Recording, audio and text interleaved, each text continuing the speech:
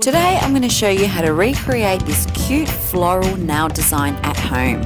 You will need a white nail polish. I've used Biosculpture's white, Sinful Colours hot pink and Sinful Colours green, and finishing off with a top coat. I've used Biosculpture's top coat. You will also need the end of a bobby pin or a dotting tool. They both work exactly the same. Start off with 2 coats of white nail polish. Dipping your dotting tool into the pink polish or your bobby pin, begin to create medium-sized dots by using a rotating circular motion on the white of the nail.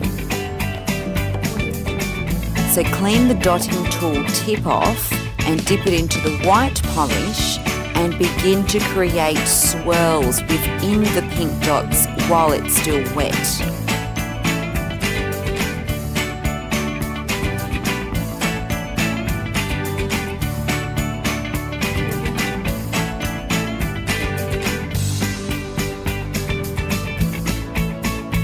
So clean your dotting tool tip, dip it into the green nail polish and proceed with painting on the tiny strokes, which are the leaves. So make sure you keep a steady hand whilst doing this.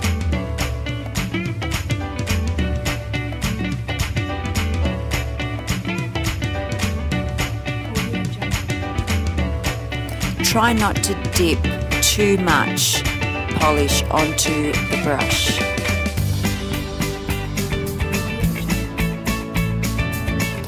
So once you're done perfecting your leaves, grab your top coat and seal off your design.